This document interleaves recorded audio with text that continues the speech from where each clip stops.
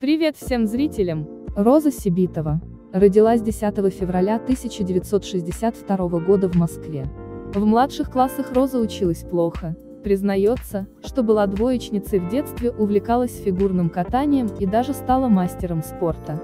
После окончания средней школы поступила в Московский институт электронного машиностроения на специальность инженер-программист.